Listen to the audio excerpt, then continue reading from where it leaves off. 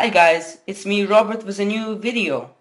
Today I'll be showing you guys a crazy $750 computer build. It currently costs $763. It will easily play all the modern games on max settings at least 60 FPS. Let's start our build with the processor. Here we have the Core i5-3350P Ivy Bridge processor. This is an incredibly powerful CPU. It should be both good for video editing and gaming. The P in the name means that there is no integrated graphics. That's not a big deal, since in our case we'll be using a dedicated graphics card. Now let's take a look at the graphics card.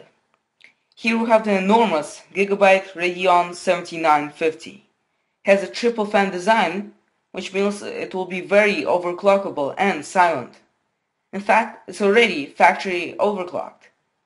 It can play Battlefield on ultra settings with anti-aliasing set to max at 60 FPS minimum. So it's an amazing card. Next up, we got the motherboard. In this build, we'll be using the Gigabyte GA-B75M-D3H motherboard. It supports SATA-free, PCIe-free, and USB-free, all of which we can use, since in this build there's a SATA-free drive, PCIe-free card, and the case has USB-free. In fact, I have this exact same motherboard in my own computer build. It's a very good quality motherboard, and I'm very satisfied with it. You guys can check out the unboxing of it on my channel. Let's continue with the build. Next up we have the RAM. Here we have 8 GB of Corsair RAM clocked at 1600 MHz. Corsair makes good quality and performance RAM, so it should work perfectly. Continuing on, we have the storage device. It's the Western Digital Blue 500 GB hard drive. It spins at 7500 RPM and supports SATA-free. It's a pretty fast drive, and of course, it's Western Digital, so it should be very reliable. Let's take a look at the heart of this build. The power supply is the Corsair CX600. It provides 600 watts of power and with 80 plus bronze efficiency.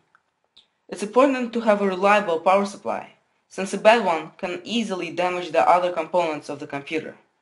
This Corsair power supply is very good quality and should work perfectly. Last but not least is the case. In this build we'll be using the Roswell ATX mid-tower case. It comes with 3 fans, which will keep the system very cool.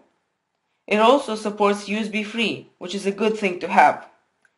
So that's it for the $750 gaming computer build. It should be fantastic for gaming and will work for many years to come. Thank you for watching, and see you guys later.